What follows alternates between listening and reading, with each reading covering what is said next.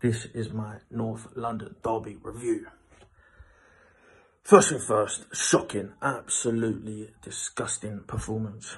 I'm disgraced that that team put out a performance like that on a day like that, in a time like that, in that stadium. Just not good enough. Absolutely disgraceful. Honestly, disgraceful.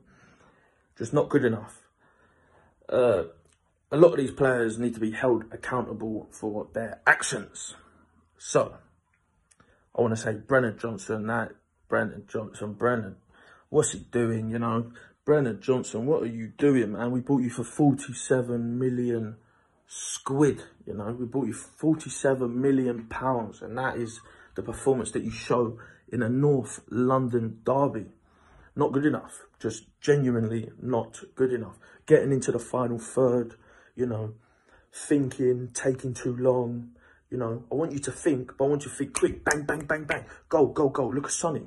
You know, back in the day, we had Sonny. We knew he was electric, quick, clinical. And I think, most importantly, that is what we're missing. You know, that clinical edge. The Don Solanke chance, you know. I think if we see Harry Kane in that position, he slots that in. You know, that's his bread and butter. Open, probably 5 yards of space before anyone closes him down. Bang, touch out of his feet, bottom corner or top corner. Top bin screamer from Harry Class A, you know. So, next point, we've got to talk about Big Ange. Big Ange, look, a lot of these fans are on his back. And I see why. Look, we're a very volatile fan base. And sometimes we just can't help it, you know. So, look, Big Ange, look, how I see it is the squad's changed a lot. This squad has changed a hell of a lot.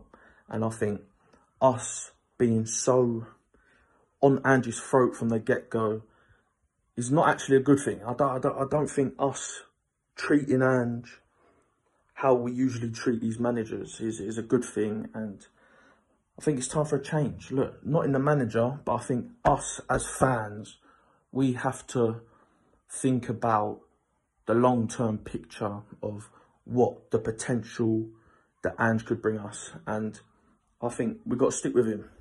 Look, we've got a big European competition coming up. And I think, you know, sacking Ange would be one of the biggest mistakes we could make. And because I do think Ange could do something in Europe. The way we set up, the way we play. You know, if a team comes to us for the first time without playing us ever before, there's a bit of that shock factor, you know. They can't really deal with us. I think when teams have played us and played us and played us and worked us out, I think that's when, you know, these problems start to arise. So we've got to stick with Ange, my gaffer, and I just cannot believe, I can't even, you know. I was going to start this off by saying I've gotten over it, but I haven't. You know, I still want to cry, really. Nah, but, you know,